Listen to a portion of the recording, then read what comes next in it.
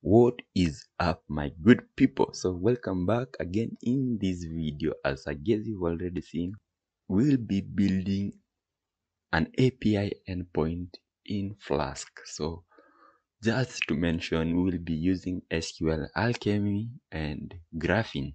So I'm a real fan of graphene, and so we'll be building on graphene. So building a Flask application is really easy. So the simple way, a really easy way to build a Flask application is to just create a folder and call it whatever name you want. For instance, you can say app, and then just open inside the folder, and you can just create a new file and call it just like app.py. So that's simple. And then just inside this app.py, then you want to do whatever Flask does, like you initiate application and do that. So that is the real thing I will not cover, but in this app I'll just show you right now what this app contains. So I'll be building my project inside PyCharm, so I don't need this, so I'll just delete that and then just create a new project. And then I want a Flask application, and then just inside I have a folder for Flask inside my desktop, and then I'll just call it, we will be building an e-commerce, a simple e-commerce, so I'll just call eShop.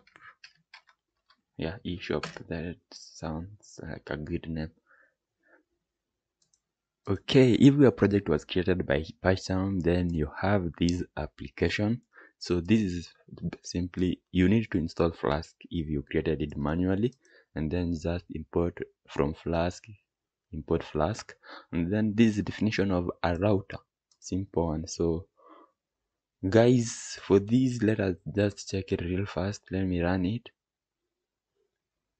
So you see the application I just pulled is over here. It's saying hello world in the home route. So that is it. That means that our application is set. So before we continue, there are some few things I would like to mention to you guys. The first one is we will be using Alembic to manage our models. So to do migrations and such. So let me enlarge this very fast. So here is the way to install Alembic. So just copy this, and inside your project, since I'm using PyCharm, then it will be installing inside my terminal. So I just need to paste this over here, pip install Alembic, and hopefully if it does not already exist, then it will install. So another thing you might want to install is some few things. First of all, as I told you, we'll be using Alchemy, so you need to install Sqlalchemy. So it's just pip install Sqlalchemy. That's simple. Just paste it over here. Yeah, I copied. So hit enter to install Sqlalchemy. So SQL, everything is in caps, and then Alchemy again caps. Since I created my project using PyCharm, then it already installed, but I'm assuming that yours is not installed. So, and then the next thing is we'll be building on graphene, as I said. So install graphene alchemy. So that will install everything for us in graphene alchemy. The next thing you want to install is Flask Graphql. So pip install Flask Graphql and just hit enter. So that will set up our application ready for us to use. As it does that, let me just show you some few things. So right now our application is built inside one file, but that is not exactly what I want to do. So in this first video I want to show you real quick how I normally set up my application. So we will be setting up our application to use the Sqlalchemy, setting up the database and wherever. So let me just very fast open over here, open a new directory, no, Python package. So Python package is simple, just a folder with init.py file inside it. So let me call it config, because that is basically what it will be doing. It will be handling configuration for our project, like the everything inside a configuration like settings of database, setting up of our application, and wherever. So, and then over there, create a new file called database.py. So basically that is where we will be setting up our database configurations. So over here you want to import some few things. So we'll be using Sqlalchemy ORM. So just say from Sqlalchemy.orm, then import. So first thing we'll be using is scope session, because we will not be using the default Sqlalchemy for Flask. We'll be using it directly. We'll be using Sqlalchemy directly. So we'll not be using the one that has been built for Flask, because that way we won't be able to use the GraphQL Alchemy. So that's why we will go with using it directly. And then we will use again session maker. Another thing is we will need, I guess over here there is everything we need. And then finally we need some other few things. Again from Sqlalchemy.ext declarative, okay, declarative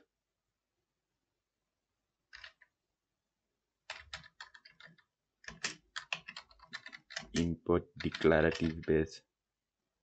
Oh, I said .exe instead of ext. I was wondering why am I getting that. So if you have that set, then we need to set our SQL engine.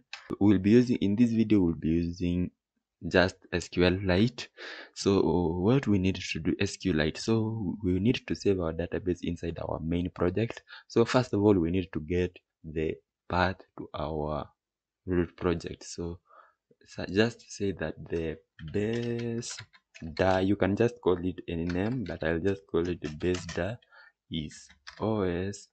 So we need to import OS. So just import OS, then just say in OS dot path OS dot ab path absolute path, and then we just the absolute path to our file. So you see over here we are getting the directory for our file, which in this case it will return the config, and then we are getting the path to our config, which in this case will return eShop.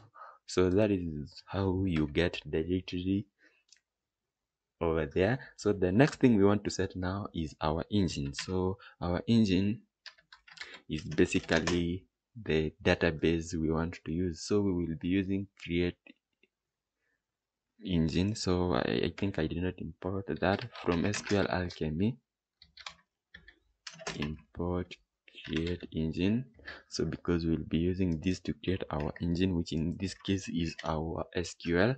If you have another database like Postgres or MySQL, then again you need to check how SQLite, and then over here you pass full colon and then just 3. So this is how we declare SQLite engine. And then the next thing we want to do is just add path, and then just say that our path in this case is we want to os.join. So we want to join. This is how we create our SQL file. Actually, we just say os.path.join, and then the first argument is the base dar, and then just the second argument is the file name, which in this case we'll just call it db.sqlite. So this is where our file will be created. Then you want to say convert Unicode, so that it can convert. We set that to be true. And then the next thing we want to create is our DB now, like connection to our DB. So that is basically like, so we are using this scope session which we created over here. So this will link our current session to the DB and keep the connection, and then just say session make, and then it takes in some few arguments. The first one is bind. We are trying to bind our engine, which in this case is our engine. And then the second one is, do you want to auto flash? Now we say no. Another argument is auto commit.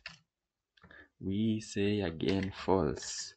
So that is it for that. And then let us not call it db, let us call it db session, so that I normally find myself, if I use db, then I normally find myself doing the old way for db.session.add and wherever and wherever. But I want to, so that when I see db session, I know that it already has a session. So, and then just make the base a base, which is the connection for our db, and then just say it's declarative base. So this is how we make it for connection to our, this give us access to the db things, everything. And then just add our connection to this base. So you just say base.query is basically just db session, our db session dot query property. So, and then the last thing we want to do is base metadata dot metadata. So this actually will just allow us to like be able to create database migrations and wherever and wherever. So the next thing we want again to do is we want to shift inside our app, we want to shift the connection of our application from here to another file called inside over here. We will make a file called settings, which is basically the base connection to our file. So let us call it settings.py. So over here we need to import these. So let me just type this and place it over inside here. We again over here we need to be able to shut down our session and wherever. So that is basically, we will control the shutting down of session inside over here. So we'll just do app dot tear down. That is basically we'll be taking care of shutting down our database connection over here, and then just say shut down session. So, and then just exception to be none, and then just do db session. We need to import that dot remove. So this will be shutting down our session. So just import this from session and just do some cleanup over here. Import app. We don't need this router, but I guess I'll just keep it. Then from settings, from config dot settings,